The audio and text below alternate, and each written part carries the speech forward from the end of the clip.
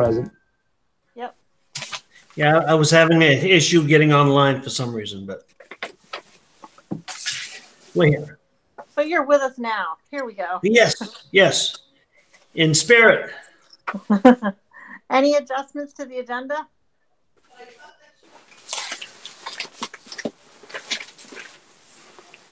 Okay. No. We'll go without the timekeeper for now. We seem to do okay. Public comment. Is there anybody from the public that would like to comment tonight?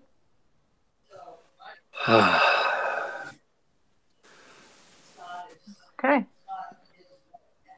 Act to approve the minutes of Monday, January 25th, 2021. It was a full board regular meeting. I would make a motion to approve the minutes as submitted. This is Don. Thanks, Don. Seconded. If it's not. All right. Thank you. Any discussion?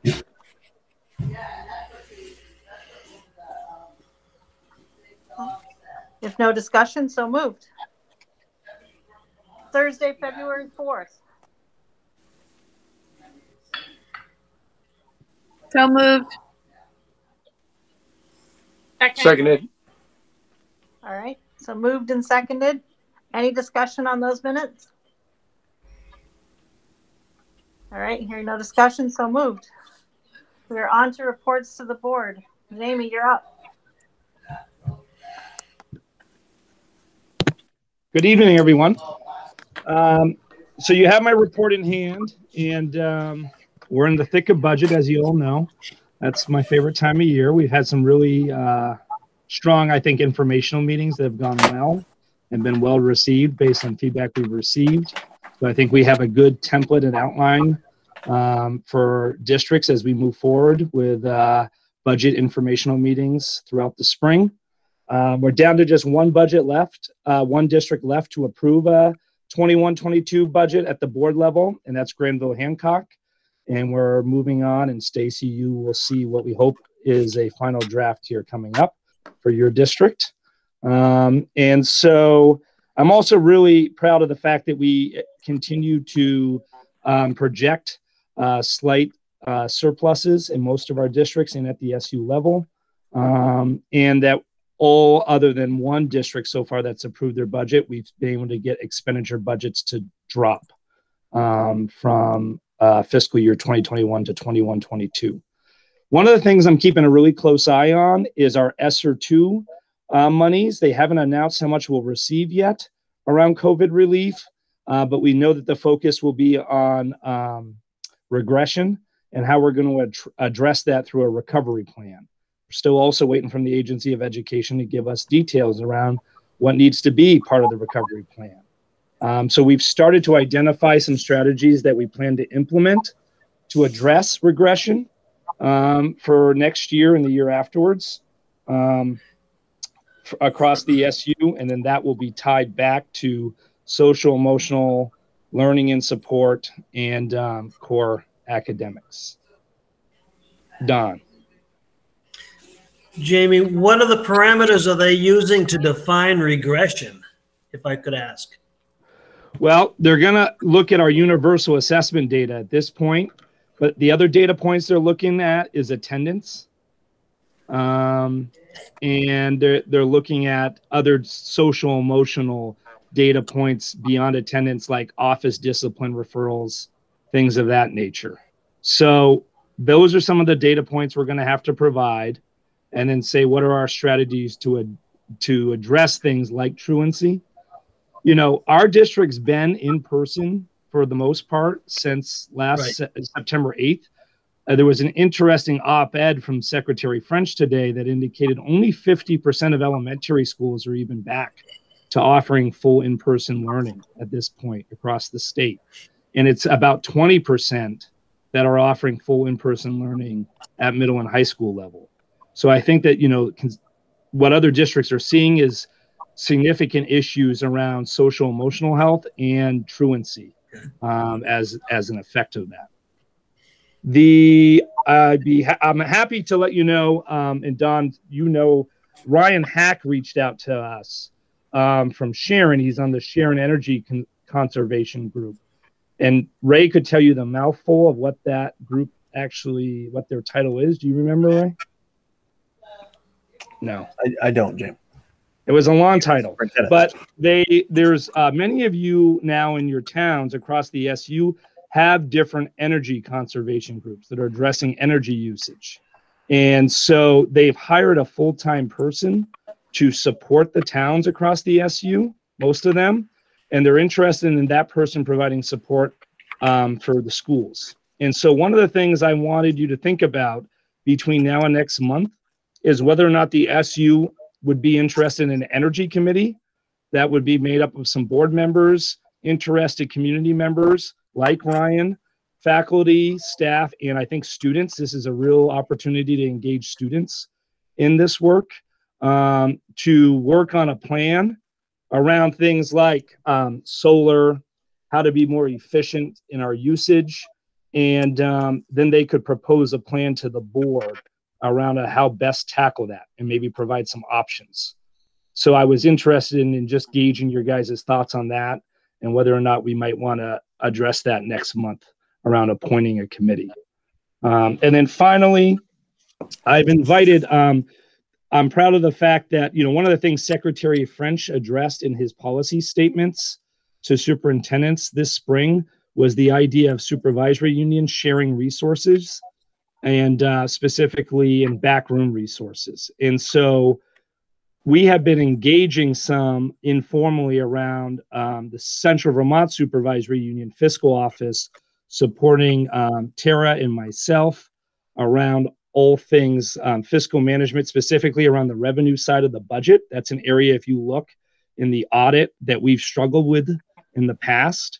And part of what has, you know, run us into our deficits often was on the revenue side, not just on the expenditure side. And so Chris Locarno is here tonight. He's their chief financial officer. The executive board of the SU voted to enter into an MOU with CVSU, and I mentioned this in my board report, that would allow for us to receive fiscal services and support. And the trade-off is that we will lend them Ray Ballou to do some technology support. And this is more higher level strategic planning, running problems by each other. And it's certainly technology is a strength of our supervisory union. So it made a sense of doing some trade-off there. And we've capped that time at no more than 25 hours a month on average. And the MOU can be an agreed upon mutual consent around us no longer having the MOU in place with a 60-day notice. So the executive board did approve that. And we're excited about that. So Chris is here tonight. Chris, if you just want to give a little wave so people can see who you are. And Chris has been working behind the scenes on our revenue sides of the budget with Tara this current year. And so I appreciate all the volunteering Chris has been giving us. And there's no money trading hands across the SUs. It's just trading of resources. So it spoke to what Secretary French was hoping to see take place. And they said they may actually provide some type of incentive for SUs to do this type of work. So I'm always hoping that maybe they'll support us too financially to pursue these types of opportunities. So Chris is here tonight, and he's just sort of taking it in. I wanted you to be able to put a face to a name. And when we talk food service, he has experience around food service for quite a few years. Chris, how many years you've been there now? 21. 21 years, yeah. And so he oversees. But it's 21.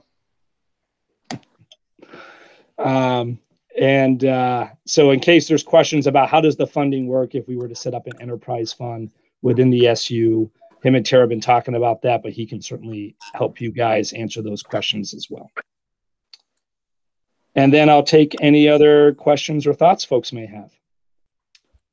Can I just see, some of you have your cameras off, just thumbs up if the idea of an SU-wide energy committee makes any sense and whether we might want to pursue that. Okay, so I'll try to formalize that some more and have an idea to you for next month around that.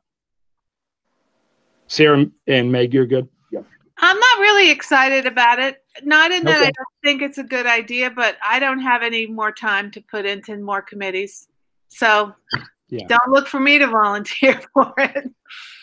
Yeah, and I think the makeup could be just even at the SU level, it's just a couple board members who are interested. I don't know if every district needs to be represented necessarily, because I think there's other stakeholders across each district that might be interested. Yeah, just to pipe in quickly, I feel like when we've had conversations around energy, some of us are more versed in that than not, and it would be great to just have a committee of people who kind of speak that language a little bit, representing all of us, or thinking it through for us. Yeah, but you're right, Sarah. I don't think I would volunteer for another committee either if I value my family at all, which I do. And my thought about this was we've sort of we've talked about it, but I really need a group to create action on it. Do you know what I mean? The plan. And like all of you, it's been going down the list of priorities, and that's not because we don't think it's important. There's just been other work to do. So the idea is we really need a champion for this work of energy across the SU that can really get to work on it. That would be my thoughts around it. Nice. All right. Mika? I wanted to go back to the observations related to regression, and I think I did. How long are you going to follow the potential effects of the pandemic in terms of student performance and problems?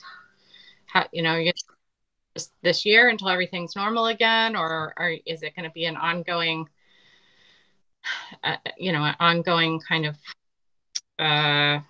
review of?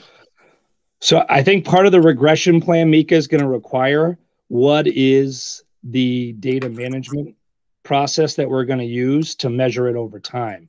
My concern is not the immediate or next year. I'm really concerned that we still have some students, specifically at the primary grades, that have not been in our buildings for a year now, almost, right? Because of VLA. And so what we're finding is our teachers are working incredibly hard in the Virtual Learning Academy, but the growth of students and outcomes of students is really aligned to the support that happens at home, is what we're finding. So if we have families engaged to help support the virtual learning that's happening, even though there are real life teachers, that the outcomes are different. And we are measuring those data, and we're going to share that data with you at the SU level and at the district level. I thought it was important for you to get a snapshot of what is data looked at like virtually, where our students just attending virtually versus also the students in person. And so you see those data points merged and also separated in your reports next month. Okay, great. Thank you. All right, anything else for Jamie? Yeah, this is Don. So Jamie, on that last conversation, do I understand then that you can drill down to differentiate the regression patterns for people in the seat as well as people from doing homeschooling and things like that? I can't do homeschooling. I can just do virtual learning. So the students who have disenrolled and went to homeschooling, I have no access to their data. Certainly when they choose to come back, we'll do an assessment on them in a probe. So homeschooling isn't required to do those same assessments, is that?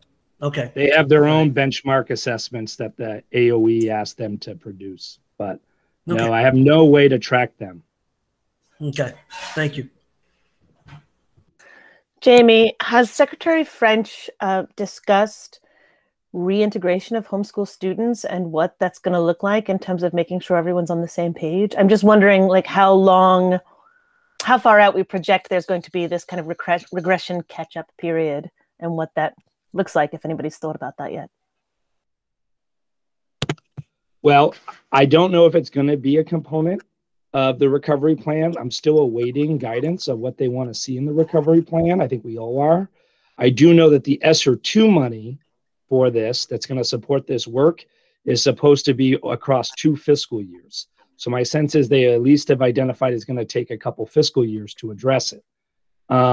What we await is exactly how much is awarded to us and how can we use those funds. which is tough because, you know, it is already March 1st, and I'm already like, all my planning now is for summer and fall, right? Like that's where my focus is. So it would be really helpful for us in regards to our planning to be able to identify what funds we'll have and how they can be used, because then we could start really strategically making certain we're using those funds appropriately and not being reactive to it.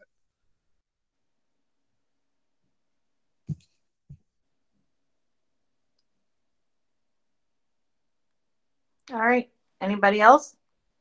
If not, we'll move on to curriculum and instruction. Good evening, everybody. I just wanted to speak especially to the last question, because part of what helps support those kids that will be reintegrating are the strong and effective systems that we're trying to establish within the MTSS. So one of those things that I wanted to speak to this evening is just that we just concluded our assessment window for January. So I'll be having detailed reports next month in regards to how students have progressed since they came back last fall. In addition to that, I've been trying to build principal capacity in working with a few kind of more intentionally around their data processes and how they're interacting to come up with plans and set goals for students as we're working very hard to close gaps. I'm really looking forward to sharing with you more in detail, as I mentioned, about the progress of students, and have done kind of a deeper dive into our STAR 360 data to kind of see how things have progressed over the last few years. And then the final thing that I've been really focused on is starting to work with a group from the high school to try to develop intervention system to try to address some lagging skills that teachers and our assessments are picking up on. And we're trying to tailor make that sort of for the student profiles that we're seeing in grades 9 and 10. So I'm really excited for us to pull together some proactive strategies in that area. Are there any questions regarding my report?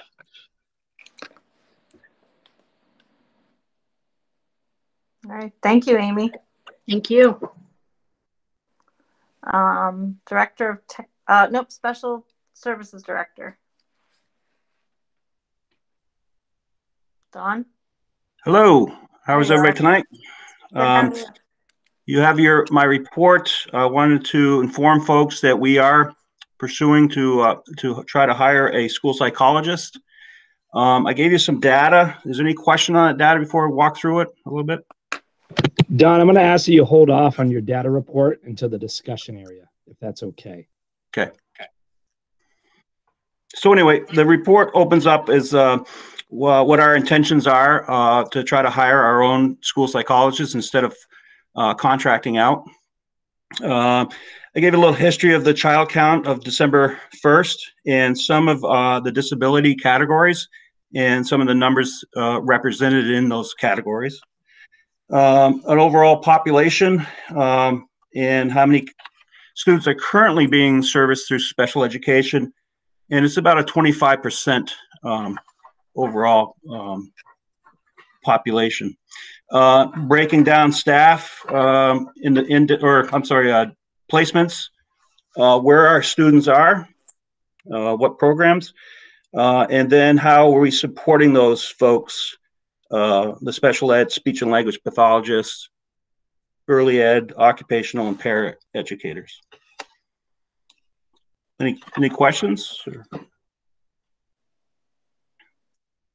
So in my closing on the evaluations, we average about 90 a year. And currently we're about, a little over $100,000 in evaluations, so fees. And if we bring somebody on board, if we can, or locate somebody, we would hire them under a teacher contract, so it wouldn't be close to $100,000. Don?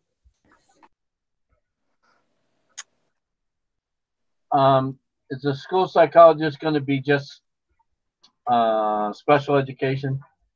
Going to be hired with special education funds, or? Yeah, but there's a 20% rule. So, you know, we can certainly utilize that person's skills to help principals and so forth in 504 and EST plan kids. We certainly would, if there's a crisis situation, bring that person in to support our community. With the number of evaluations that person has to do, you see there's actually going to be time to do that? Well, maybe not, but we would put a big dent into that, you know, overall. We would encourage that 90 evals a year. Having said that, we'll probably have to farm out some of those, and specifically some more involved evaluations, such as might be you know, kid who we're looking at for the autism spectrum or other really complicated cases. I just wonder, with the amount of time it takes to do an evaluation, if that person's going to have any time at all to help with counseling of regular education kids.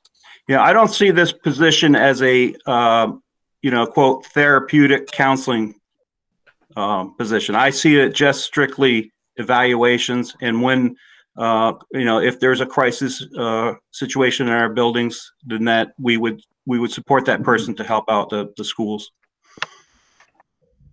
Don, this is Tucker. Do you anticipate this being a 1 FTE or a partial FTE?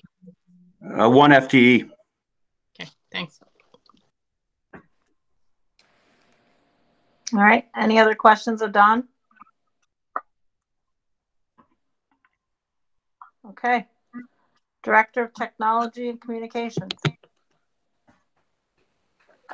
Good evening. Hey, you Ray. have my report. I'm trying to bring it up here. I would like to say hi to Chris and from CVSU, and hope that he found the first thing that I worked on for CVSU to be of value. And from my report, I want to highlight that assessments are scheduled to start next month. SBAC and VTSA, we do not have a final answer on that. But at the moment, we're still planning for that to go forward. And then a lot of what's in my report is relates to PEBT. And we've had a couple of schools go through. I reviewed what they sent back. They were confirming notes that we had.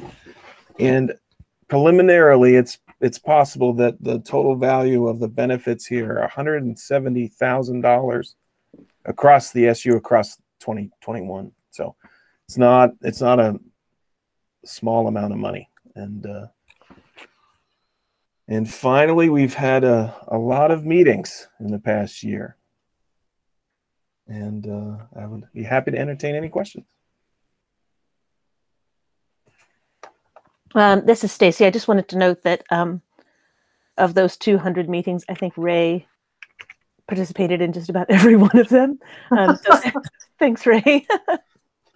I echo, thank you, Ray. The work is its own reward. That's how I say that. And to be perfectly honest, I've learned a lot that I never would have known before because I never attended the meetings, really. So thank you. All right. Anything else from Ray, guys?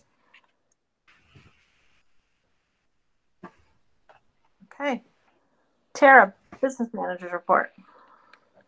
Good evening, everyone. So you have my report that was sent out with your other reports. I'll just provide a few updates. I sent to the SU board earlier today, draft 3, final draft of the SU audit. The only change from that draft in comparison to the one that Jamie had sent to you back in January is that this draft actually has the assessments out to the member districts in it. So you'll see that the deficit for the SU has been wiped from the page. I think it was 19 on the PDF if you look at that. Other than that, we have received first draft audits on all districts, and we are on second and third drafts on several of them, and they should all be wrapped up by the end of next week. And as we get the final drafts in, I'll be sending them out to each of the boards for your review. And then any questions that you have, we can get together, or you can ask me at your board meetings, whichever works easiest for you all. I provided the March due date updates for you.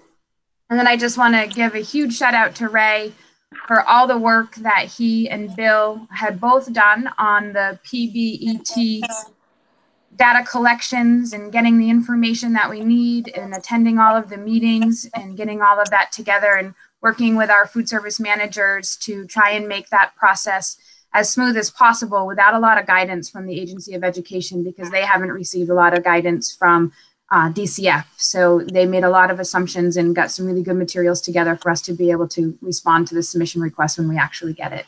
So they've done a great job. And then otherwise, I gave an update as to the CARES funding. Jamie touched on what the expectations are that we're going to be able to use the ESSER 2 funds for.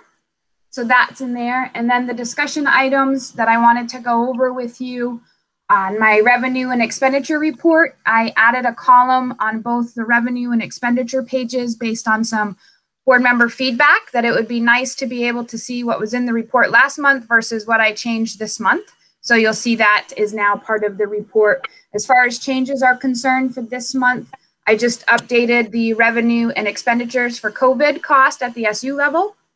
And then Dawn and Tracy have been working diligently with Butler's bus service on the special education transportation. And it looks like we're going to have about a $14,000 savings there. So we put that into the expected expenditure savings.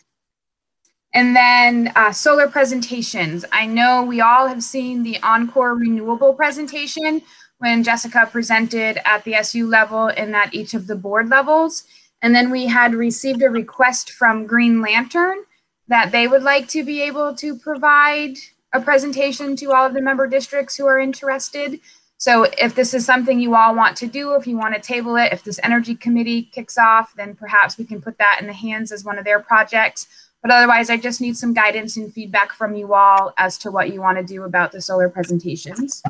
And then lastly, Larry from Competitive Energy, who we do our fuel oil and propane purchasing through, reached out to us to let us know, as you've all probably seen in the media, that fuel oil prices and propane prices have increased substantially.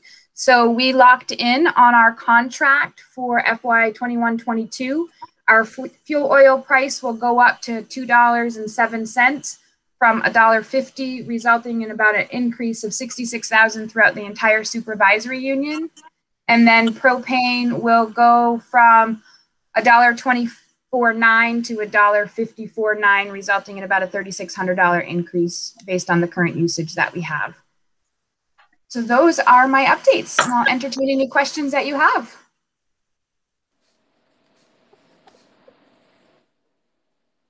I'd just like to say, Tara, I think we should push off the energy stuff to the energy committee. It seems to be a suitable place there, would be my suggestion on that. Anyone else?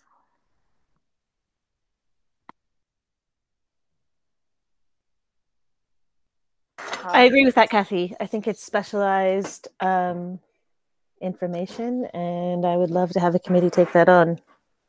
Agreed. Yeah, I agree with that as well. I think it makes good sense if we're going to form a committee to have them start with something, you know, meaningful to jump in with. All right, so can I get a thumbs up that everybody's okay with that?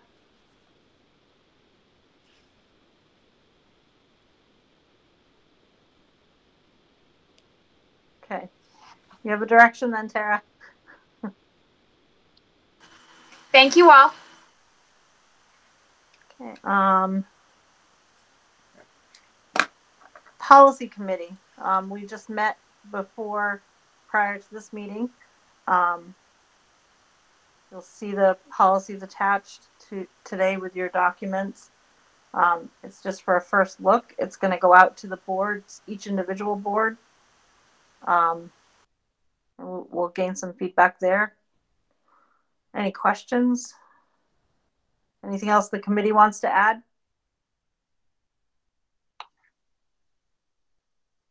I'm not on the committee, but I had a suggestion in the policy scope, or part 2 policy scope of, is there a reason why school directors, school board people are not named in that? I mean, it says and others or something, but not limited to, but I thought that we should be held to this too. That'll be something good to bring back and talk about at the committee. I think we touched on it, but I think we should circle back to that. Yeah, so this is Mika. I'm on the policy board, and I ask a lot of dumb questions. And one of them was, exactly how do we bring this feedback, discuss it and bring the feedback back. And I was reminded that we are still very much in the draft form. So, Jamie's going to help us compile, all the individual comments. We don't have to act as a board at this point to pass this or anything like that. We're going to, really have an open discussion and try to bring back all the comments that we get from our individual boards so that we can have a really full discussion about possible changes and revisions to this policy. As you can imagine, it's really important that we have something that we can all really support. And the policy committee knows that I think that the board is where we should really start with a lot of this. So we should be trained and held to account as everyone else is. So another question that, I don't know if it's a question, but as I was reading it through so it's very much anti-racism, and it just kept popping into my head. What about all the other isms in our world? Are they do you see where these are they covered in this policy? And we're going to try to and other members of the policy committee, please chime in. But we wanted to, because, for example, with hate crime legislation, a lot of times it becomes unenforceable because it's so broad. We really want to focus on anti-racism, both for that reason and also because there are statutes now that require us to have anti-racist policies and curriculum specifically. And the idea is to get this one done and passed, and then to reinvigorate our equity and diversity policies as well, very much mirroring this. Right. Thank you. Yeah, this is Don. Yeah, sorry. This originally started out as an equity policy and got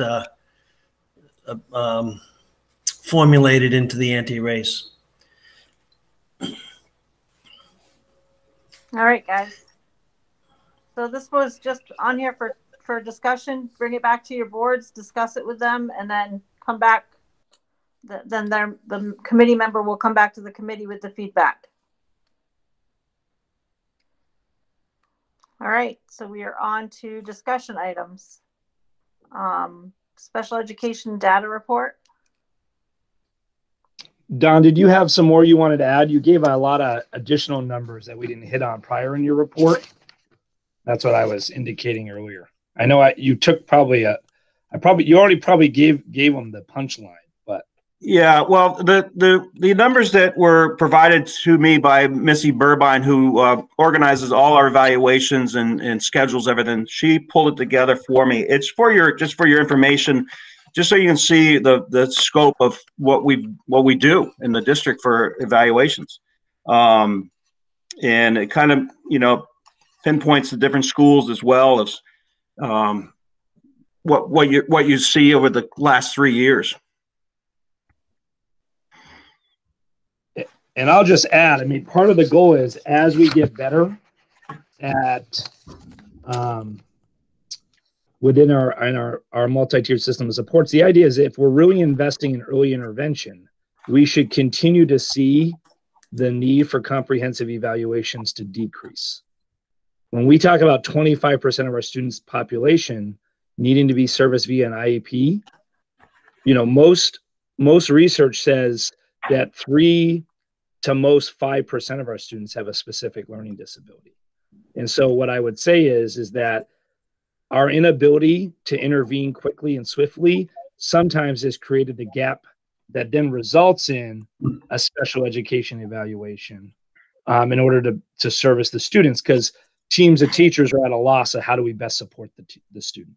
And so what we're looking to try to do is better train up and provide PD for our teachers so they feel like they have the tools needed to meet our students' needs, but also make certain we have interventionists that can intervene early and quickly.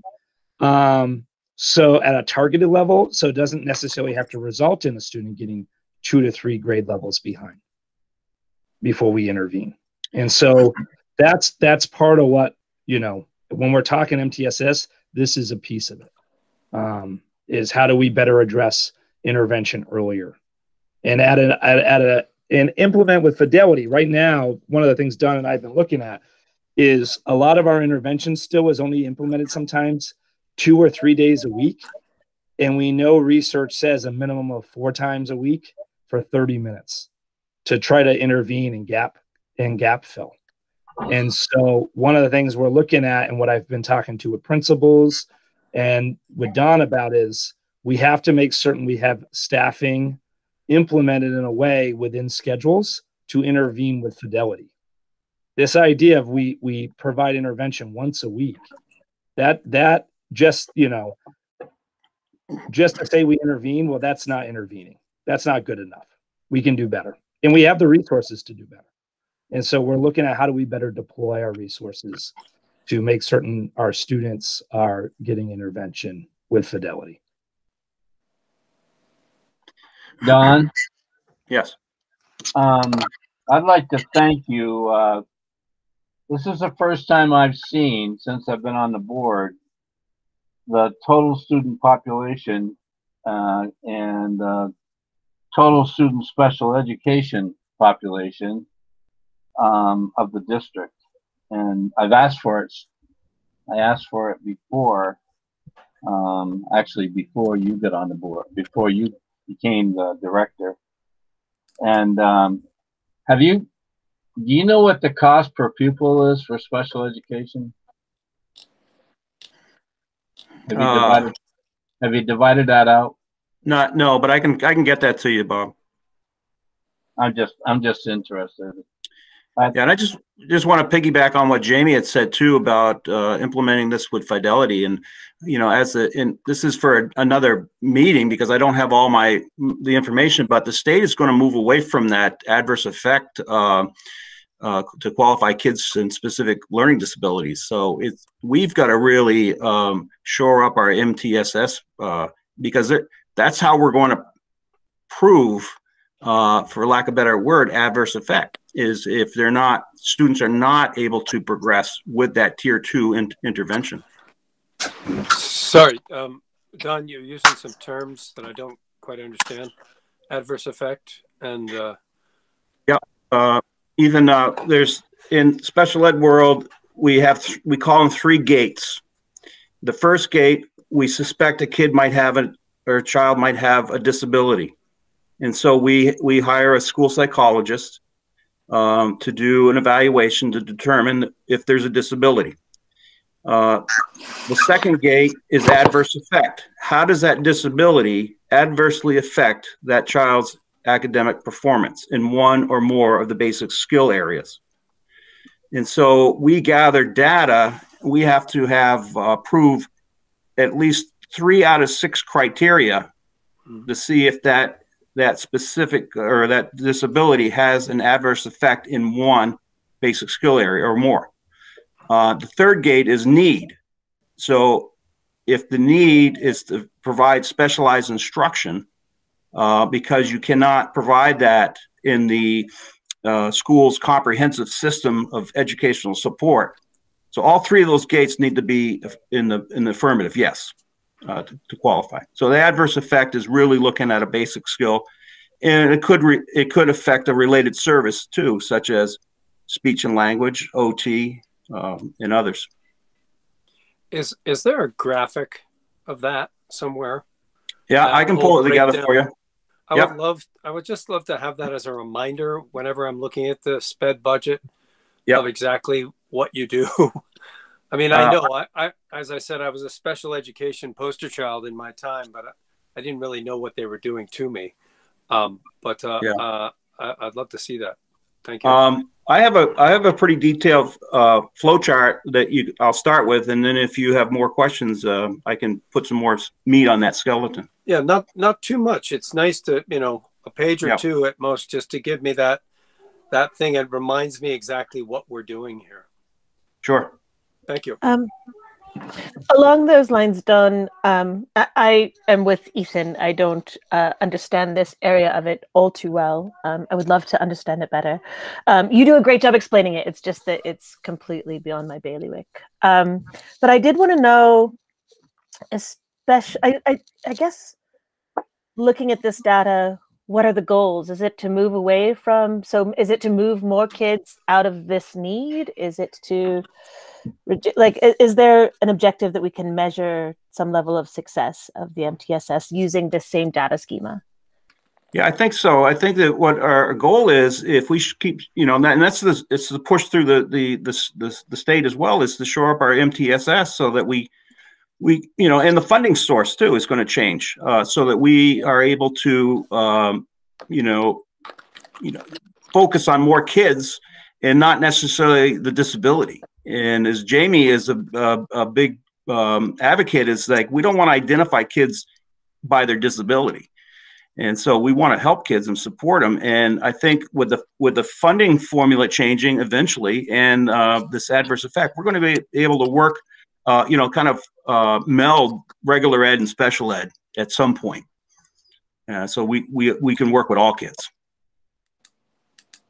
We want to see our numbers go down. But we know that there's going to be children that will have disabilities, and we're going to have to serve them. Great, thanks for that. Jamie, I have a question. You've talked about this multiple support system, and basically, I think, does it start with an EST team? That is part of it, Bob. Absolutely. So it's the EST process. So the idea is high quality universal instruction, have means to track data, right? Like over time. And then teams of teachers, Bob, are meeting to say, this student is still struggling in reading. Well, what about reading are they actually struggling in? So as we become more proficient in analyzing data, we need to say, well, are they actually struggling to encode, like chunk words, or do they have an issue with comprehension? And then that team of teachers is going to make a recommendation for intervention, like it could be level literacy intervention, which you've all heard Amy Toft talk about, or it could be Orton Gillingham, which is going to focus on phonics, right, and decoding and encoding words. So that team makes a recommendation, and then we intervene with the interventionists, and then we progress monitor that student a minimum of every 6 weeks to see, are they gaining? And one of the things we talk a lot about is rate of growth. They have to grow more than an expected rate in order to close the gap. In education, often we would say, all right, this student's been getting intervention. They grew 3 months this year. Well, that's great. They grew last year, they didn't grow any. Well, they grew 3 months, but we've been in school 10.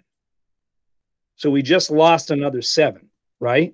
And so that, Bob, is where that's the next step to this system, is us starting to really look at our data by individual student, right? Not like let's compare percentages of achievement. Like let's measure individual students and make certain that they're all growing a full year's worth of growth. But we break it down around every 3 months. Did they grow a full 3 months worth of growth?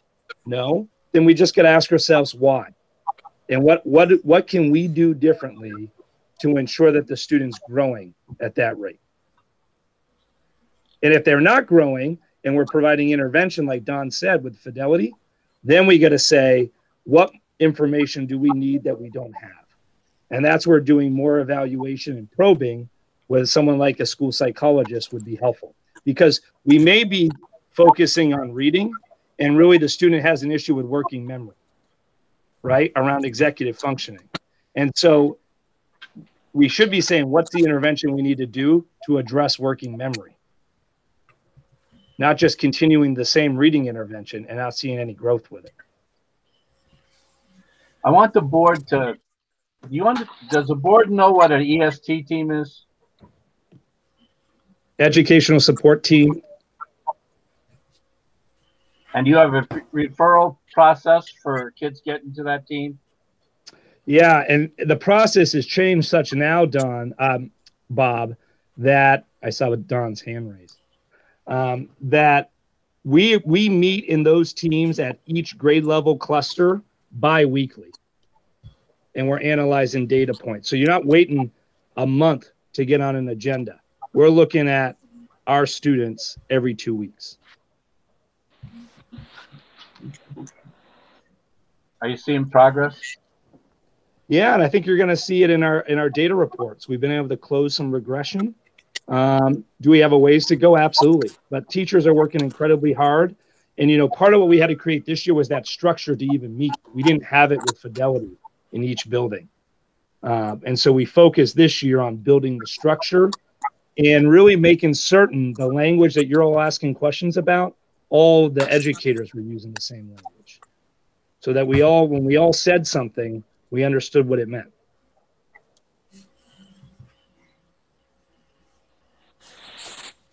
All right. Anything else on Don, this? did you still have a question? I'm sorry. Yeah, Andrew's hand was up too.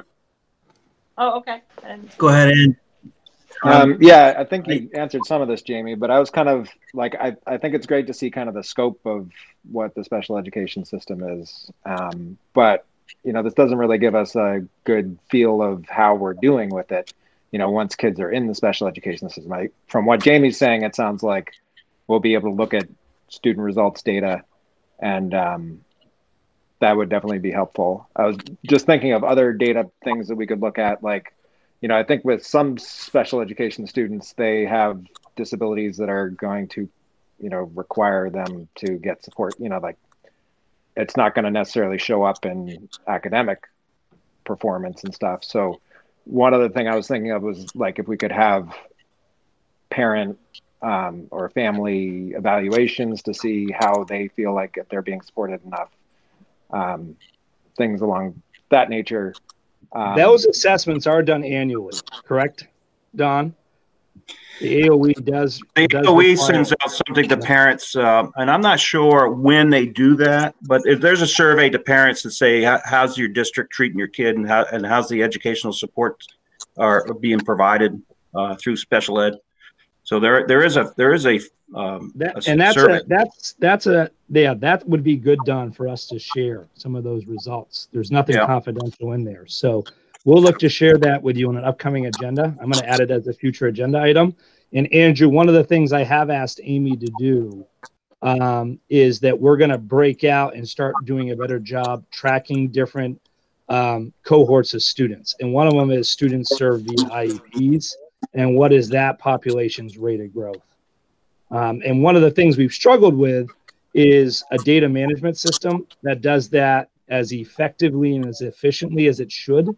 We've been using Otis here for a number of years. I don't know if you guys have heard of Otis, but as Ray, Amy, and I continue to dig into the data sets, it's certainly not meeting our needs.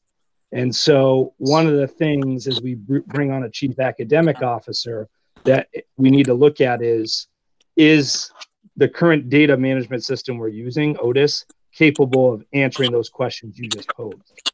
Because right now we're like still counting students by hand. That's not efficient, nor what we should be paying administrators to do, right? There's got to be a better way.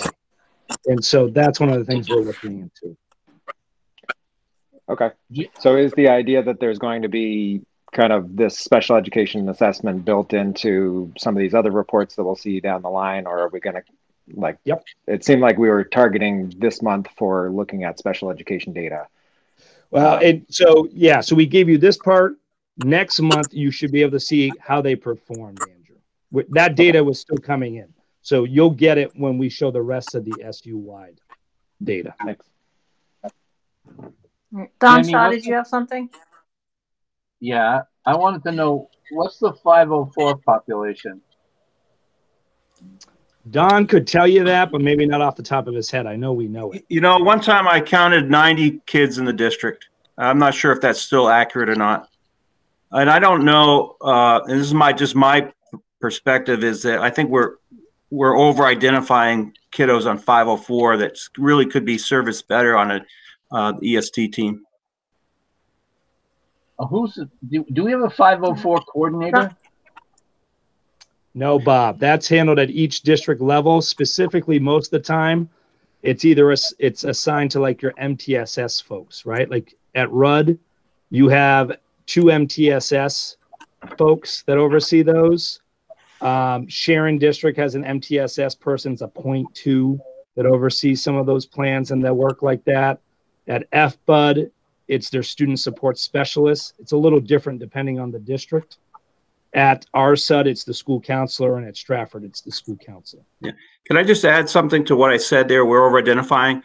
We know that the kids, students who have disabilities, who, for example, might have been on an IEP and they had their 3-year reevaluation and they were determined ineligible for specialized instruction through an IEP. And what I think the philosophy was that, well, they have a disability, we'll put them on a 504 plan. How it should work is that you need to consider a 504 plan and have that conversation. But the team, the 504 team, has to prove how that substantially limits one or more of the basic life activities. And again, substantially is subjective, but that conversation has to occur. And I'm not sure if it's been consistently considered that way in the district. Okay. Who checks on the case managers and to make sure that they're doing what they're supposed to be doing on a 504?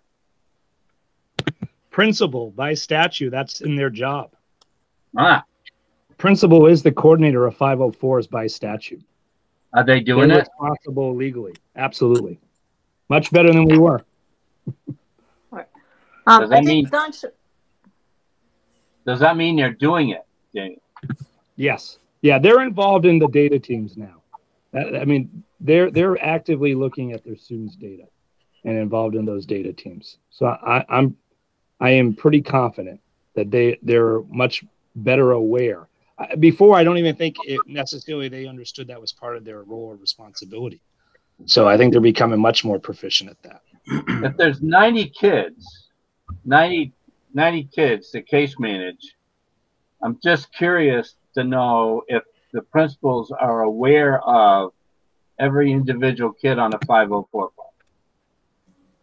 Well, I would ask you to ask your principals that, but I would say each district, the awareness is probably a little different, but I am confident that they are checking EST plans and that they're sitting at IEP meetings now and at 504 team meetings.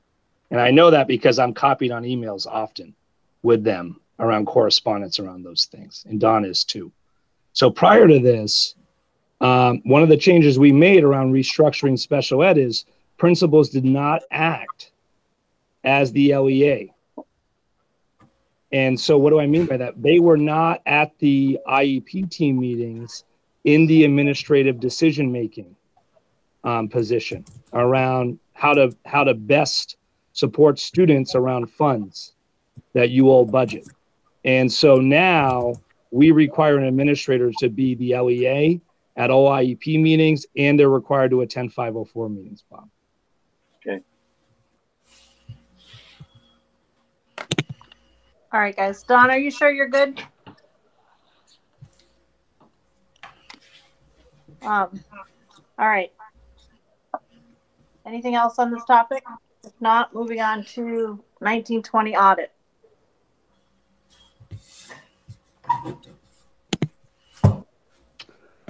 So I'm just going to jump in. Not much has changed since I shared this with you in January, other than like Tara said, we did bill out the deficit and reassessed it to the districts. You can ask questions about this tonight. You can choose whether you're willing to approve this or not tonight. That's up to you. I plan to have this to you in your packet Friday, and we didn't get it for Friday. And so We gave it to you as soon as we received it. And so I'm totally cool with you waiting if that's what you want to do. Certainly, you know, if you look in the audit, and please do look in the audit, I would highlight one of the areas that we continue to address was tracking how we're using monies with our federal grant. And we've implemented periodic time studies. So intervention is prior to this year. We're not completing regular time studies to show that the amount of time that they were budgeted to provide intervention aligned. And so now every 2 weeks, anyone who's paid for by the federal grant, as part of their FTE, has to submit daily schedules of when they're intervening and when they're not, because there's chunks of money built into the federal grant for positions across the SU. Then on a quarterly basis, the supervisory union office is analyzing these time studies to ensure that the FTE budgeted for the grant is going to be realized and received. And so that was an area that was noted in the audit that I wanted to speak to you about. Those procedures all changed effective July 1. But remember, this audit you're looking at is 1920. It wasn't 2021. And so you should not be seeing that next year. All right, questions about the audit? This is Don. I really haven't had a chance to look at it. We got it very recently, so I don't have any questions at this point. Ethan here. Oh, sorry. Go ahead, Ethan. Just wondering how they're treating us after last meeting. How are the auditors treating us? Tara? They have been very responsive and working with Rose and I to make sure that everything that needs to be processed is getting processed timely so that we can get this finalized. So you're feeling better than before? The team that we have right now in place for the audits, they're doing a great job. Okay, because we were about ready to fire them last month, and I just wanted to see where we are now. We still want to fire them? Sometimes. Good. Okay. All right, but not yet. Good. Thank you. All right, guys, any other questions of the audit? Do we want to take this up tonight, or do we want to push it to next month's meeting to approve? I know Don mentioned he hasn't had a chance to look at it, and I haven't really had a chance, so. I haven't had, I've looked at it, but I'd like some more time. Next month. I did have a question real quick. My impression was that the overages were mainly in the special education side, but looking at the audit, I wasn't really able to see that. It was pretty close, Andrew. It was actually almost a 50-50 split as far as what the deficit was at the end of the fiscal year. So when we did the allocations, it was really close as to what was the SU's deficit versus what was special education. Okay. All right. I guess it'd be good to have kind of a summary of what areas we went over on, and assessment of why that happened. I mean, some of it I kind of know about already. It seemed like half of it was kind of the financial office side, which we kind of knew about. But that's my only comment. I would agree with that. Like a bullet point sheet or something like that would be very handy, as well as the numbers.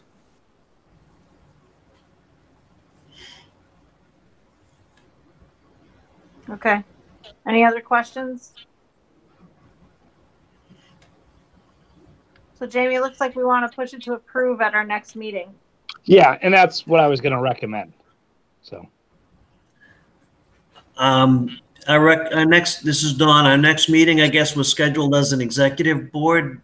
So we can either amend it to a full board, or we could allow the executive board to approve it after each town has had their individual boards to ask questions. I mean, we can do it either two different ways. Kathy, what do you think?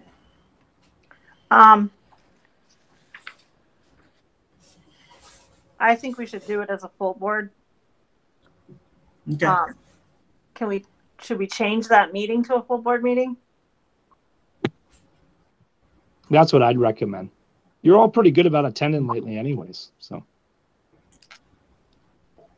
I think the virtual platform helps, right, with our full board attendance because you're not driving. So that has been a real plus, I think. All right, so we're going to change our next meeting, Jamie, and you can take care of that to a full board meeting, and we'll have a plan on approving the audit that night, guys. So any questions and stuff you need to get answered that you don't think you can get answered that night, possibly send them to Tara or Jamie and get them resolved so that we can make a decision that night and get it approved. Okay. 7.3, future of WVRSU food service. Hey, good evening, everyone. Bill Montagnori here. I'm the assistant director of One Planet and also been working with our child nutrition folks for almost a year now. So I guess to start off, just hopefully you've had a chance to review our report and just wondered if anybody had any questions on that before we jumped into concerns and discussions about moving forward. And I can't see everybody on my screen here. So if you do have a question, please just speak up. Because I can't see everybody either, so definitely speak up if you have a question tonight. Well, it sounds like they don't have questions. Bill, before you start, I just want to give the board a little. So what I'd like to do tonight under discussion is get a sense from you whether or not you would consider acting on one of our two proposals next month. And we'll get to you about what that is. And it's really stay status quo, which you don't have to act on, which we're going to advise you not to do, or consider moving food service personnel to the SU. And what we'll talk to you about is the why and then how that would work financially. Okay. And what we think the benefits of that would be. And so that's the idea tonight. We're not asking you to take any action on this tonight, but sort of looking for you to say, Jamie, stop. This is like 4 meetings now. You've brought food service up, or continue to talk to us about it because we understand that maybe we need to move in a different direction around it. Does that sound good? Not asking you to take any action tonight. Okay. Sorry, Bill. No, that's fine. Thank you for the direction, Jamie. I'm sure the board appreciates it. So I really just want to highlight some concerns and sort of what we've discovered over the last year. Jamie and Tara and I have been talking fairly regularly. We had a nice meeting on Friday afternoon with your child nutrition staff. I guess the first thing actually that I want to say is that we're all really proud and pleased of our child nutrition and nutrition services folks. These folks have been working really hard. They have been on site, preparing meals, doing meal service in a totally new and a totally different way with a program they're not used to for almost a year now. And we just want to take some time and just take a moment to recognize their efforts, recognize the fact that these folks have been on site at their place of employment for a year as we've worked through this pandemic. And we just want to make sure that the board is aware that these folks are doing new things, working really hard and looking for ways to make changes. These are good folks and just want you to know that they're working really hard for you and our kids out there. Summarize sort of our concerns. At this point, despite the increased oversight, despite what we're doing with compliance, the meetings and the conversations we're having with nutrition services, with the consulting we're doing across the state, we're still projecting deficits for all our programs at this point. We can't count on the soft monies to buoy those budgets. We have gotten some equipment grants, which are going to help with larger purchases. The big math part here, September through November, we were looking at $5.96 to produce a meal. At our highest reimbursement rate on the summer food service program, we are still $1.64 in the hole per meal per site. That, as you well know, can't continue to happen and project being in the black or even breaking even for nutrition services. What we are hoping for and what we're talking about and what we want to look at is not only having the robust educational program, and those goals were listed in the report. You were just talking about some of those goals that relates to Don and the Special Services Department. We want to make sure we're pairing that with robust and quality nutrition services. What we've discovered at this point, if you don't choose to take any action, that's okay. You can certainly continue to operate quality local nutritional programs that are compliant and well liked by students. One of the concerns that by statute, it is supposed to be consolidated, but the state hasn't been bothering us with that at this point. I do need you to understand that these operations will likely operate at a deficit going forward. Our concern around that, as it relates to goals, is that if we are constantly having to retire deficits and absorb that, it might be that we would have to look at the educational programming side of the budget to reduce costs, to cover those costs. The other option we have, and we've talked about, is moving the nutrition services crew underneath the SU. This would allow us to be more compliant with our audits. This would allow us to be more efficient in terms of paperwork, menus, ordering. It would certainly save some money on ordering. It would also allow us to shift staff around. I also believe Jamie was talking about on Friday, there are a couple folks at this point that fall underneath that umbrella that don't reap the benefit of the master agreement for support staff. They would then fall underneath that.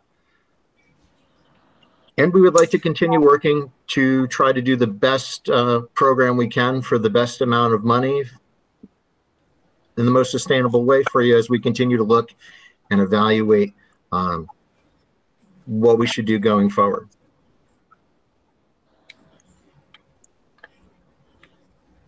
Yes, Don. This is Don. One of the things that I noticed was absent in the plan, has anybody explored the opportunity to campus the community and getting people signed up for the free and reduced lunches? That would allow us to get more reimbursement under federal money, which would help bring in some revenue. I don't know if that's been looked at or not. Don, we did a second push for free and reduced applications in April. So our hope is, one of the recommendations when I went through the first summer food service training, when I first came on board, several of the food service directors in the child nutrition program had talked about the electronic free and reduced application and how that takes away that stigma that, you know, I'm going to be giving my financial information to someone that I see every day.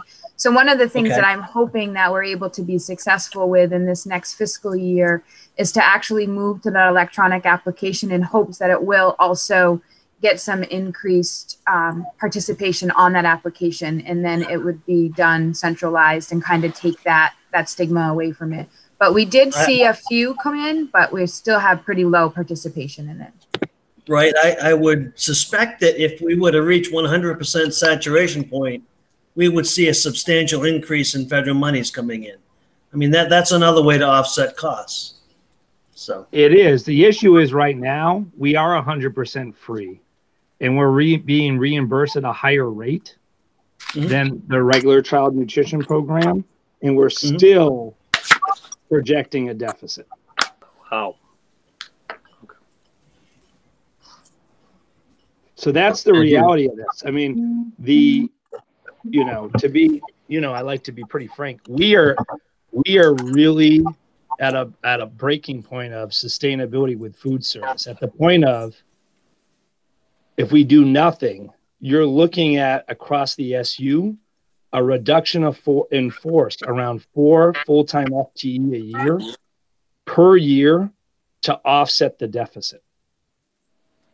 Because when you look at the food service deficit across the supervisory unit as a whole, it's over 300,000 a year when you add up what you've been running for deficits. And so that's my major concern. And so I use it as FTE because essentially as we're up against the threshold in a lot of your districts, as you know, around per pupil spending, then we're going to have to look to offset costs somewhere. And there's no way for us to generate enough revenue right now in food service without decreasing our cost to make up the difference. Because every meal we sell right now, we lose $1.50 on it. And that's at the higher rate of reimbursement. Our average per meal plate cost, I think this is a really important number. And Bill, thank you for doing it. It's on the last page. If you look just above 5 on B, the average per meal cost for us from September to November across the SU was $5.96 a plate. That means based on our reimbursement of everyone being free, we lost $1.64 per meal.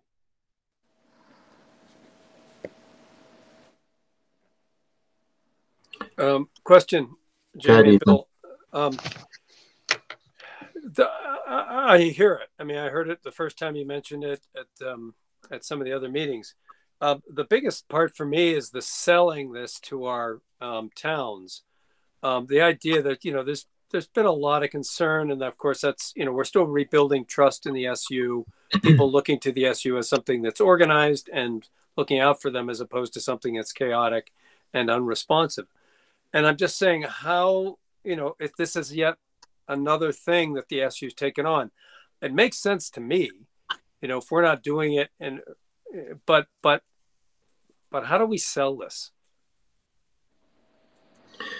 I think one of the things we can talk about, Ethan, is that we can begin, and we've started this over the last year, the child nutrition team can just be that. They can work as a team.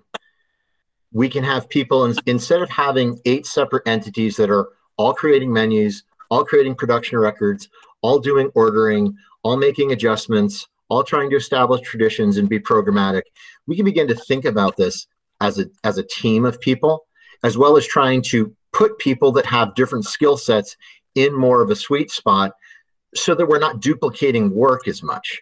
At this point, almost every piece of paperwork and almost every function, other than some that I've taken on that sort of go across the board, each one of your nutrition directors does the same thing every month in terms of their compliance and their preparation to do meal service. So one of the things we can do is if we need to move staff, if they're under an SU, we can do that. If we want to move toward an aligned budget, or it's not an aligned budget, excuse me, aligned ordering, aligned production records, in theory, we can have a team of 1 or 2 people creating menus, 1 person taking care of the ordering, which will make us more efficient. I'm not telling you here at this meeting, and I'm not saying and trying to say this, that we're going to do this and everything is going to be coming up roses. But this is the stuff. No, it's worth it. It's worth a try. I guess here's what I'd like is I'd like when I go to my our towns, I'd like an article. I'd like it to be public knowledge. This facts that Jamie just said. That we're getting unreimbursed more than ever before, and we're still losing money on this. Some of the deficit numbers that you all came up with that you gave us, I think it was 6 months ago or so. I just think some publicity would really help this issue. So it isn't just, oh, by the way, the SU is taking over one more part of something that's traditionally been, a school thing and been well handled. Sure. So I just think publicity would really help to get these numbers out there. Yeah, and if the board, has a list of items, you're welcome to send them to me or Jamie or Tara, and happy to get you that information. At this point, we probably have more data on nutrition services than we've probably had in about a decade. For those of you that are really interested in numbers, I can give folks a lot of numbers. If people are concerned with the programmatic side and how it affects children, I'd be happy to talk with you about that. Okay. I've got Lisa Floyd, and then we'll go to Andrew Jones. Hi, thank you, Bill, and thank you for presenting this information. Sure. I think that presenting things the way that you have tonight is really going to be helpful. I think that bringing to our communities this idea that we do have some challenges that we're facing in regards to this would be helpful. And I think that we need to do sort of a full-on exploration of what our options are. and bring forward a lot of detail. I know that in many communities, there's a lot of emotion wrapped up in the food service, but I also know that, you know, I think it was the Abbey group that submitted a proposal earlier in the merger process, and I know that it wasn't the time because there was so much that was changing.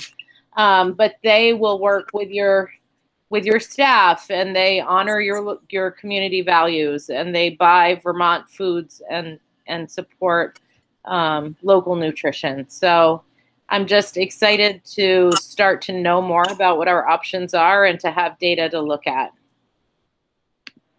Thanks, Lisa. Andrew. So when we were doing the merger from our Bethel and Royalton into a single district, you know, we kind of, when we were doing the budgeting for that, we were penciling, oh, we're going to be a larger entity, so we'll get, you know, 5% savings on blah, blah, blah. And, you know, I don't know how much of that actually materialized. So if there's any way that you can look at like the contracts that you have and actually, you know, say with this, we'll be purchasing this amount and we'll be eligible for this discount from this provider, and have actual specifics on what money could be saved by going, that would definitely help sell things, like having actual concrete numbers as opposed to these, you know, assumptions that we're going to save money as a larger entity. Sure. Oh, sorry, I thought you were done. Oh yeah, I had one other point. You know, when we say that we're losing money on every meal that we sell, I feel like that's always been the case. You know, we've always had, just speaking for our district, like we've always had $53,000 as a subsidy towards food service in our budget. And the deficit that we've seen in our food service budget has been because we haven't been budgeting enough as a subsidy towards that. And so it just winds up as a deficit, or, you know, we're spending more than we expect to in food service. So I guess my question would be more like, how is this different than what we've had before, where we're subsidizing from the main budget to the food service budget? To address your first question, Andrew, you do receive some bulk savings through RUD buying in bulk. I project if we bought as an SU and ordered as an SU, that would include all the breakfasts, all the lunches, all the after-school snack that One Planet usually does, and the normal summer food service program that we usually run. That would get us savings. I'd have to check. I would guess RUD is probably saving maybe 2.5% to 3%, depending on your purchasing. This would, I project, get us to 6.5 to perhaps 6.75, which is an additional savings over what any of the districts have. And we're also hoping that a few of the efficiencies that we gain by working together and continuing to work together will help us with that. If people are interested in specific budget numbers, what you're looking at, you know, we can certainly share those with you and those projections. I do want to mention, just for those of you that like numbers and are interested in numbers, one of the things that's challenging and hard to do is you project your budget, project your numbers and your deficits. A lot of the system is very dynamic. Don brought it up. What is our free and reduced lunch percentage? What are food and supply commodities doing? What is our participation rate? And these are all questions we've been asking this year. What are our highest participation, lowest cost meals? And how do we do those? How do we think about using that information to offer a menu and make tweaks locally as necessary so that we can always have the highest participation we can, but the lowest cost? We've also talked a lot about at breakfast. I'm a big breakfast guy. I could always have, 2 eggs, toast, bacon, waffles. It's great. I love it. And the kids love it too. And that's one of the things we don't want to lose if there's any special traditions we have at any of our schools, which goes back to Ethan's point. We actually want to look to grow traditions, but we also want to be responsible and think about, okay, we could do a big breakfast. If we're losing $3 or $4 every breakfast, even though the participation's high, we're really going in the hole. We're advocating for more of a grab and go sort of breakfast model at this point. Again, Jamie, Tara, and I are not promising by pulling this underneath the SU that everything is going to be completely roses as far as the money goes. But it should allow us to at least put a budget together, look at a budget, and help the child nutrition people look at those numbers and think about what they're doing and do a better job than what we're currently doing. That's what I guess I would message to you. I think we can do a better job than what we're currently doing. Ethan. I'll just follow up on that. I think it's worth a try. I really think it's worth a try. I don't think we can hurt. The one thing, and this is following up on what Lisa said, with the emotions involved, I think it needs to be really important that that doesn't come across as, shaming the people who are at the food service at each, school and saying, boy, you did a lousy job. This is, we're going to take over. I think it's, and I'm hearing integration and teamwork and those terms. And it's just that the message has to be sold in a good way. And of course, we will be looking after a year. I mean, the way it was presented to us at our last meeting was we were, this is a trial program, give it a look and come back with some numbers next year. And of course, if the numbers aren't any better, well then, at least we've done some assessment on it. But I definitely think this is worth a try. It's just got to be handled carefully. Just so the board knows, Bill and Tara have been meeting with our food service folks regularly, and I met with them all on Friday. And the response I've received is that they're appreciative that we're talking about the problem, that we're trying to do it in a collaborative effort, and that they're actually getting real numbers now. Like I had a food service director email me and say, this is the first year we've actually been given numbers so that we can analyze it to try to do business differently. And so that's really what we're trying to do here. And as far as, selling it, I think that the one thing that we can say is that as an SU, we have taken great leaps in regards to coordination. Our COVID-19 coordination, we launched a elementary-wide schedule that all schools implemented from day one, and that our principals meet weekly now without any SU guidance to coordinate efforts to ensure that there's continuity around the system. So I think we're gaining in that department, and I think COVID-19 is a tangible one, Ethan, that folks could link into around the power of the SU-wide approach around that one. I think another point that you could say to your local board, Ethan, is that, and again, you can continue to do things the same way. What they shouldn't expect is to see different results. And I do think along your line of thinking, there's a chance here that we're hoping we're going to get better results than we are having. And then there's going to be the assessment part. Okay, are we pleased with this? How much better do we think we can do, or do we need to think about, something else? Stacy, go ahead. I think you mostly answered my question, but I did want to just reiterate that that there is this kind of pervading attitude in many communities that, they're losing local control. And I think this could easily be seen as one more of those things. I've seen a few SUs do this and then complain that they're no longer allowed to use their school gardens for lunches and that their menus quality is deteriorated. And I would just, be really mindful that this is something that in many communities defines their identity. And, if we can offer something that has some flexibility, so you can have your own noodle day if that's your thing, or you can make sure that your garden is available for you to harvest from if that's part of your curriculum, or if you have farm to table work, but just make sure that there's some flexibility for people to maintain what they consider the last of their local control while we do this. Because I think ultimately money does speak, and we see what's happening to budgets. And if you tell people that there's a real cost savings here, I think that we'll convince them, but I don't want to do anything to take away from what's become really special about many of our communities. So, I think you've heard that, and sorry to beat a dead horse. But I just want to make sure that that's something that I see a lot of, especially around this topic. But I think we've been discussing it for a while. I would love to see something move forward to test the waters on this. And just to reflect on what you said, Stacy, programmatically, we are very interested and very concerned about your nutrition services staff. They are very concerned about where their positions stand or what could happen.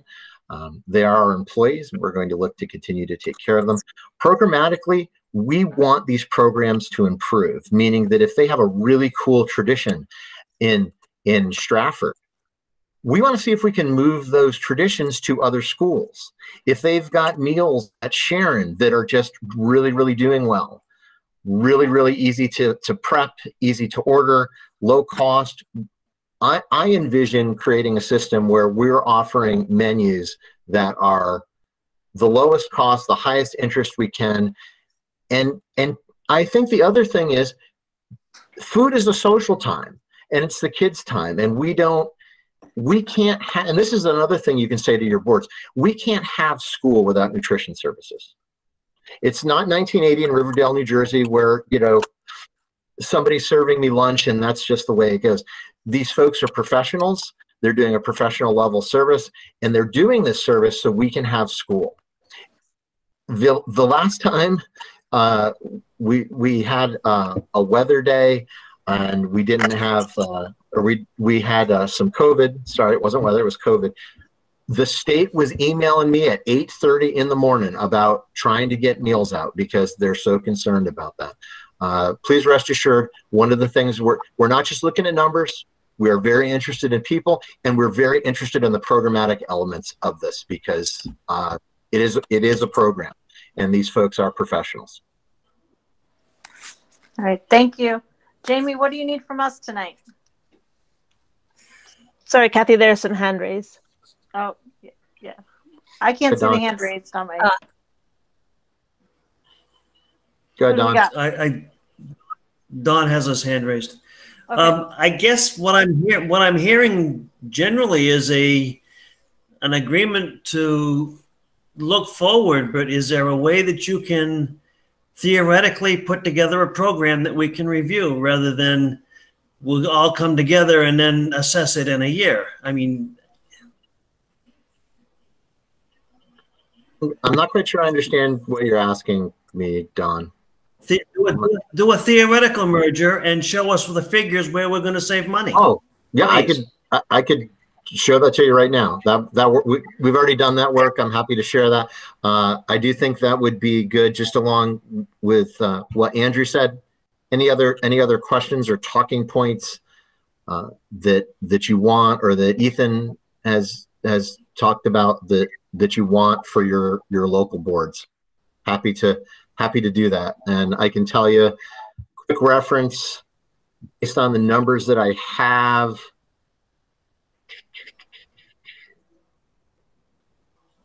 Let's see, can I find it? Maybe I can't find it. I can't find it for you So right I think the next step would be to go out to each of the individual boards and have this conversation. With that information. Yeah, and Don, I'll bring that information with me. Yeah. Okay. So I think that's what our next step is, and see if we get buy-in from the individual boards, and then we can make a decision. Does that sound right? Yeah. Yeah, that sounds fine. So If yeah, we can just show share. cost savings, it makes. What, Don? If we can show a cost savings to our constituents, it's logical. It's a logical step. Yeah, but I agree. We can't promise it and then it not come through. All right. So Yeah. Jamie, you'll start getting it out to the individual boards, and we'll come back and discuss it at our next meeting. Yeah. Okay. Thank you. All right. Superintendent evaluation update. The committee has a meeting with the VSBA to go through the data that they provided back to us. So we'll keep you updated on that. And we said we were going to audit. And I sent the superintendent summary in a confidential email to the committee members, just so you know. So you'll have that for Wednesday night. Thank you. Next committee meeting. Thanks, Jamie. All right. The audit, we are pushing that to give everybody a chance to look at and hope for voting on next month. So we're on to the interview of finalist for the WVRSU CAO of MTSS. And it's my pleasure to introduce Miss Andra Adams. And this process that we put forward was there was a committee that was facilitated by Andrew Bowen and Ray Ballou. We had committee that was made up of a student representative. We made certain that each district had a representative, either community or faculty or staff that represented them. We had 5 candidates that were interviewed, and the committee moved 2 forward for me for an interview on Thursday. And then there was also an opportunity for teachers and staff across the SU. And we actually did have 1 parent and guardian. We had opened it up for them too for a forum. And we collected feedback from those 45-minute interviews and introductions as well. And it's my pleasure to introduce you to Andra as your finalists. And so Dr. Adams is coming to us. She has a degree, doctorate in education from Harvard, and has served as an assistant superintendent both in Washington State and at Cambridge Public Schools. And what I will say to you is that I was originally very interested in Andra's application, but then also said to myself, will Andra have the interpersonal skills necessary to leverage change within the supervisory union was my concern, and connect with our constituents. What came through the interview process is that Andra has really strong interpersonal skills, and that I could really see Andra being a teammate and join the WVRSU team and support the SU office, and more importantly, support our students through assisting and servicing our schools, teachers, staff, and principals. And so it's my pleasure to introduce you to Andra, and Andra's going to introduce herself, give a little background around the why, and then it will be open for board questions. Great. Good evening, Andra. Thank you, Jamie. Thank you for that introduction, and nice to meet you all virtually. I guess this is the way that we do business currently, so it's good to see so many faces tonight and just have a chance to tell you a little bit about myself, and then I'm excited to hear what questions you have for me. I think of myself as a longtime educator and leader who's worked, kind of spent my career working on equity and education across the education sector. And that has, if you've seen my resume, that has been in a number of different parts of the education sector, but really with that strong through line of thinking about particularly kids that are underserved or marginalized in different ways, and thinking about how do we ensure that they have access to and engage in an excellent education. And so that has really been what has driven me in the work that I've done, starting as a 1st and 2nd grade teacher in Seattle, Washington is my first steps into the formal education sector, but then working globally, both setting up sort of libraries in Guatemala to sort of helping countries that are working on ensuring that their school systems were getting rebuilt after conflict, countries that had left their girls out of education and helping them bring girls in. So a lot, again, the different groups that have been left out of education.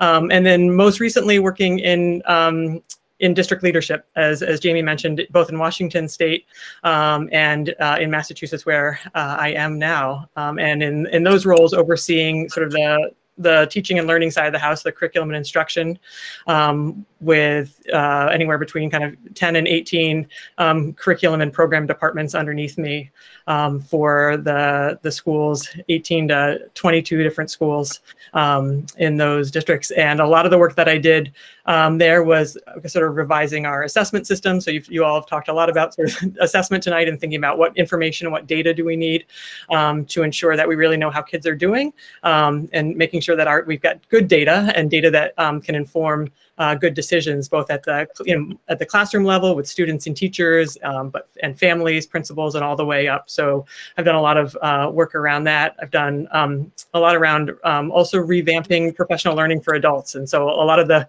discussions, we're really focused on kids and what they need to do, but a lot of it is working with our adults and helping them improve their skills and their capacities in a rapidly changing world. And you all have experienced that a lot in the last year. How do you suddenly teach very differently? But especially talked a little bit about, around the importance of culturally sustaining pedagogy and racial equity, and how do we support adults in that in any number of in scenarios. So that has been an important part of the work I've done, as well as thinking about how do we, update and revise curriculum so that it meets, new standards, and make sure that students are getting kind of a rigorous and joyful experience in the classroom. And so that's the work that I've done in the last number of years. And so I was really, my family's been interested in a relocation to Vermont, and particularly central Vermont, Upper Valley, and have been just sort of looking at, are there opportunities there that fit sort of my skills and passions. And so saw this opening when it was first posted, and just was really excited to see something where a collaborative team was really focused on the importance of ensuring that all students get what they need when they need it. I think of MTSS as really an equity-driven system for improving the educational opportunities for our students. And so this felt like a really good fit. And I've had some, good conversations both with the committee, with the forum on Thursday, and with the superintendent, and excited about the prospect of adding my contributions to the work you all are undertaking. So hopefully that gives you a little bit of an idea, and I'd love to talk more and have any of your questions. Thank you. Do we have questions?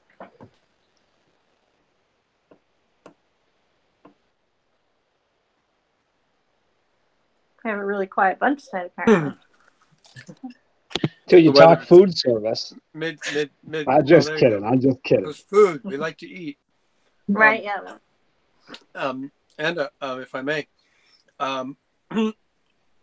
I confess that this position, Jamie clearly had a very clear idea in his head what this position was and what he was looking for that was different than what we've had before, the curriculum coordinator.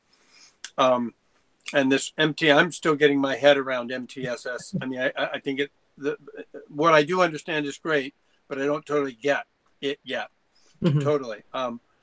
Do you have a clear sense, and maybe I missed this in the beginning of your introduction, and forgive me if I did, do you have a clear sense of what he wants you to do? I think so. I think it will evolve over conversations. The thing about MTSS is that it's sort of it's an evolution of a lot of pieces of the education sector that, depending on how long you've been doing this, you've heard about and talked about for a while, and it really brings more cohesion to it. It tries to eliminate a number of the silos that have sprung up and always will exist in sort of organizations, because you get sort of expertise and people going in direction. But it connects to the conversation you all had earlier around special services and students who are getting special education services, and making sure that we don't continue to operate sort of in these separate silos, but is looking at it sort of as an ecosystem for education.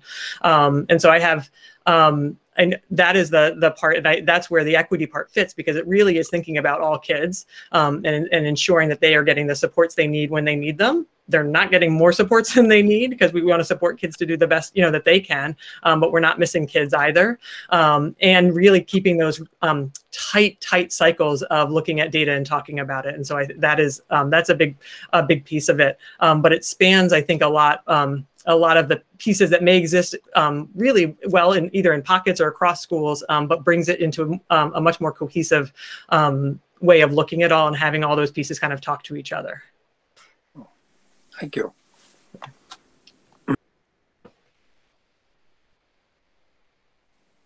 Lisa, go ahead. Yeah. Go ahead. All right. Lisa had her hand up. All right. Thank you. Could you please tell us a little bit about a project that you have worked with teachers to implement, and whether they originated the idea or you did, how that was implemented, and how you supported teachers in doing that work, and right through assessment? So what's an exciting project that you've worked on with them? Great, thank you. Yes, no, I think, I mean, my work with teachers has been, I think, some of the most rewarding work, because I think you really see that the work get into action very, very quickly. I think the most recent work was designing an instructional framework. So in my last district, we set a vision for what we thought great teaching and learning should look like. And we sort of used the descriptors of rigorous and joyful and culturally responsive. And then I worked with kind of numerous groups of teachers, instructional coaches, and sort of our curriculum coordinators at each curriculum area, each department, to define what each of those terms really meant for us. So we can sort of throw around the words, but really figure out sort of at what level what those words meant. And then worked on, and the part that was most actionable around that was worked on a set of reflective questions that teachers would use when they are planning for instruction, to really think about, is this individual lesson plan, is this unit, is it rigorous, is it joyful, and is it culturally responsive? And thinking about what kind of questions would you ask yourself, especially if you were thinking, gosh, I know that this is like the most fun unit, my kids walk away from it, they're always talking about how fun it is, but does it meet our standards? Is it rigorous enough? And just had a set of reflective questions that teachers could ask themselves as they were going through and looking over, that unit that they may have taught for 5 years, but we're, now questioning the rigor of, or something they know meets all the standards of the certain area, but maybe didn't have as much, joy in it. And so what kind of questions could they ask? What, when we talk about joy, it means, students have choice and they have ability to collaborate, and all of those. They're not just laughing all the time. So there's a kind of a really deep definition of joy. So, but all of those questions I worked with teachers to sort of devise and rework and make sure. I think culturally responsive was probably the ones where we had the most deep discussions. Make sure we were really getting at, even the earlier discussion you had, is it an equity policy? Is it an anti-racism policy? And there's a big difference there. And so looking at our questions in the same sort of way, which things do we particularly want to call attention to? And those are like the deepest conversations I had with teachers. And then going out and working with them using those questions, and they said, come watch this lesson. I looked at these 2 questions as I was reframing it, and this is how it helped, and this is where it's still missing. And so I think that was probably the most recent sort of experience of working really closely with teachers to come up with something that they could use really regularly in their daily practice to help with their own teaching and learning. Thank you. I love that idea of rigorous, joyful, and culturally responsive lessons. Thank you. Thanks. Anja. Yes. I want to. How do you feel about the job responsibility that says that you will take on any responsibilities assigned by the superintendent? Are you okay with that? That is a great question. I think I have often had that in my job description. I have never found it to be something that was abused or anything I got that came out of the blue. So I had not double questioned that at all. I think it's important. I think the job of the superintendent is incredibly challenging, and to have someone that can be a partner in that work and be a helpful support in different parts. I think that's where I think that line comes from. That there may be a meeting that needs help. There may be a scope of work. So that was the sort of the spirit with which I took that bullet point in the job description. Okay, that's an important part of this job, and as long as you're ready for it, I think that's important. Okay.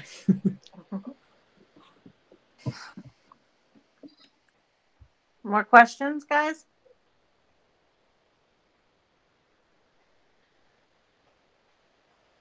I think that everybody's quiet now, so James, thank you for coming and talking to us. Thank you very much. Appreciate it.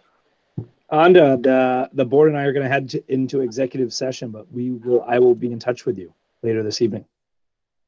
Sounds great. Thank you very much, everyone. Thank you. Thank you. Nice to meet you.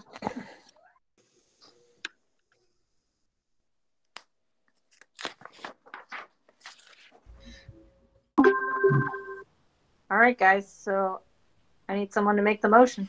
I make the motion to help me with it, Jamie, to empower the superintendent to hire Andra Adams and negotiate a salary and 2-year agreement. Is that what you wanted? That's pretty good. I think that's fine. All right, and that's seconded. All right, so to enter into negotiations. Sorry, I'm taking minutes. To enter into negotiations, is that, or just to hire her pending successful negotiations? Yeah, hire a pending successful negotiations. That's fine. All right, any discussion? All right, so I'm going to call for the vote. All those in favor, say aye. Aye. Aye. Any nays? All right, the vote has passed. Thank you all very much. It's a really exciting night, I think, for WVRSU. Jamie, did you have another executive? Yeah, for personnel, it'll be brief. Okay. I move to go into executive session for personnel reasons. Second. At 8:08. Okay. The recording stopped. All right. Anything else tonight, Jamie? Just no action taken. Yep.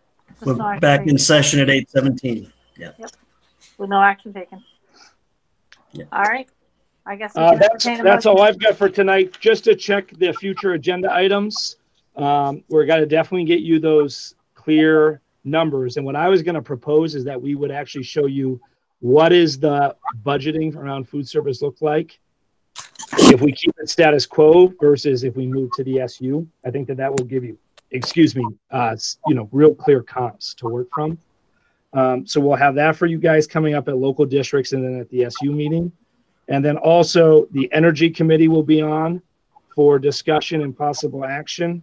And then of course you got data reports next month in the audit as well. So you'll get your SU-wide data reports and we'd look to adopt the audit. Jamie, has there been any, do we have anything set up for support staff negotiations? I'm awaiting for them to initiate. And we've been so busy, I haven't looked for us to initiate.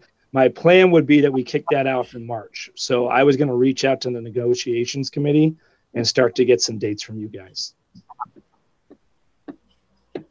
Okay. I expect that they're going to send me a letter after break. That's what we had tentatively discussed. Is there a date in the statute that they have to send it to you by? I don't think so.